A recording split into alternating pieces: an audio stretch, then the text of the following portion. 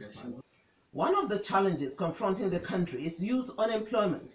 This problem has over the years led to youth involvement in crime and other unpatriotic acts in the country. To reduce the problem, the present administration, through the Industrial Training Fund, ITF, has been empowering the youth through its skills acquisition programs to make the youth self-reliant. We have in the studio the Director General of the fund, Sir Joseph Ari, to tell us more about the efforts of the ITF to tackle unemployment in the country. Welcome to the studio, Mr. Ari. Thank you so much, Medina. Good to have me here. You're welcome. Undoubtedly, one of the biggest challenges confronting the country is unemployment. What is the ITF doing to address this problem? Well, as you rightly posited, unemployment has become a serious cankerworm to our country and has posed a serious challenge even to national development. As a learning and development agency, the Industrial Training Fund has found out that there is hardly a household in this country that does not have a graduate. And that means that we are sitting on a time bomb if something fast is not done. The universities and other institutions of higher learning, year in, year out, produce millions of our young men and women who are qualified. Now, and it's not as if the government is not doing much. The government, through the socio-economic diversification and industrialization policy of President Muhammadu Buhari, GCFR, has done quite a lot and has created enormous jobs. But the number of the graduates and those seeking for employment, coupled with the huge population of our country, simply overwhelms government's efforts. And that is not all. The issue of unemployment is not the only menace. Another serious danger is underemployment. But because of time, yes, we want to narrow it down to what your organization is doing here in terms of empowering youth. what we tried to do first of all was to find out how we can move away from paper qualification, because we have paid so much premium to paper qualification and that has not helped our country. So we went into collaboration with the United Nations Industrial Development Organization, UNIDO, in order to carry out an assessment survey on 6 critical sectors of the economy. And we found out a huge deficit, huge skills gap, in the polity. For example, in the construction industry alone, we have a huge deficit of 19%. That is to say, the jobs are there, but we don't have Nigerians with the requisite qualifications to fill them. And so, with that in mind, we decided now to develop initiatives and intervention programs, and we have so many of them. Can you give us some? Yes. For example, under the National Industrial Skills Development Program, where we carry out skills training to equip young men and women, across the country, we've been able to train 450,000, in the last two years.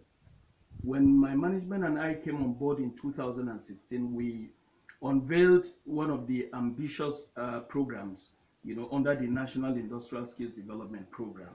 And this covers the entire, states in the country. For example, we are commencing this year's training in August, and where 300 young men and women will be trained across the country in each state of the Federation, including the Federal Capital Territory of Abuja. And so this is not the only intervention program. We have one, again, specifically targeted towards the women folk, and that's known as the Women Skills Empowerment Program, WOSEP. We have the Construction Skills Empowerment Program, CONCEPT. We have the VEB, which is meant for the Vulnerable Indigent Young Men Employment Program. And then we have the Training on Wheels, where we carry out our mobile workshops to nooks and crannies where training is difficult to access. And we are able to get quite a number of people trained. But that's not where we end it. If you train a young person and you leave him on the street, you've done nothing. Yeah, I was going to ask what follow-up or support service do you have for those you have trained to ensure that the training received does not go down the drain? What we have done is to also add another pep to it, and that is providing these trainees with the startup packs. In all the trades, we started with 3 trades initially when this program was unveiled. But now we've gone to 15. 15 including photography, agripreneurship, welding and fabrication, plumbing and pipe fitting, plaster of Paris, you name them. About 15 of them now. And so we get the startup packs for all the trainees who run the training for about 3 months or 6 months, and then they can set up on their own. And we have discovered from our monitoring and evaluation process through the tracking system of the ITF that more than 90% of those we have trained have either set up on their own or have even become employers of labor. And this is the direction to go, actually. Okay, can you tell us your program of action for this year as regards skills acquisition training for unemployed Nigerians? Thank you very much. Indeed, this morning at 10 o'clock at the Sheraton Hotels, we should be unveiling the program for this year, 2019. We have tagged 2019 as the year of delivery. Delivery in the sense that we want Nigerians to have the benefits and the dividends of democracy through skills acquisition. Skills today have become what many actors in the industry call the dependable currency of the 21st century. And so it is something that we must really give focus to. And ITF is Vision to ITF. Well, most of the contributing employers have been complying by paying their statutory contribution, and we really appreciate them.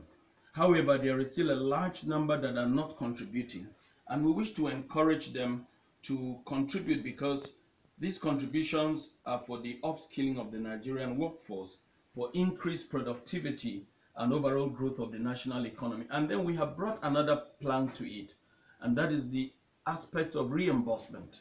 We discovered in Nigeria that our employers of labor find it difficult to train the workforce. So what we do is to reimburse them as permitted in the Act, so that you encourage them to train the workforce, and not only that, to also stimulate growth in the industries, yes, and lubricate the wheel of production. We do wish that we have more time. Thank you, Sir Joseph, for joining us on the news.